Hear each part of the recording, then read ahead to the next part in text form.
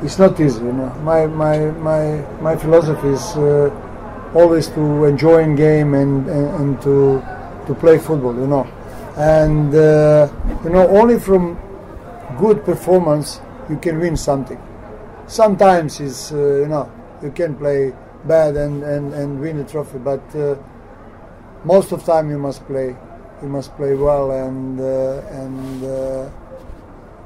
to win trophies. You know, this competition, we played all games away.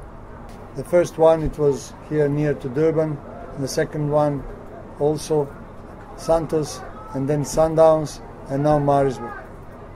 You know, and fortunately now we will we will be hosting in the final game, but you know, never mind.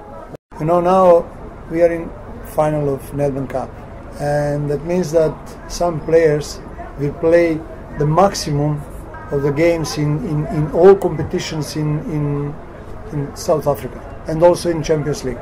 They played all games in MTN 8, all games in Telkom Cup, all games in Champions League, all games in Nedbank Cup, and 30 games in the league.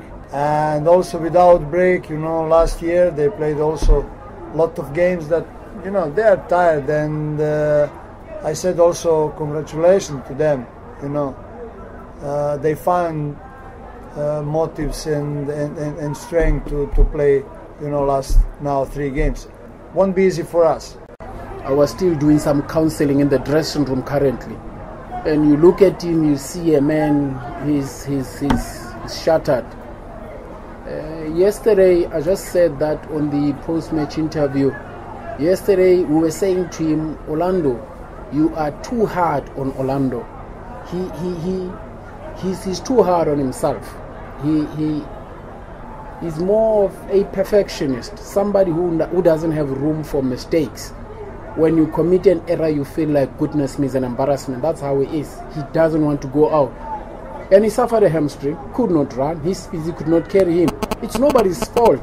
Now, how do you go to that extent? But it's a question of just him being a winner, and we'll go talk to him again. He's like that, even at training. He just doesn't want to commit errors. It was unfortunate. That as well changed the dimension of the game.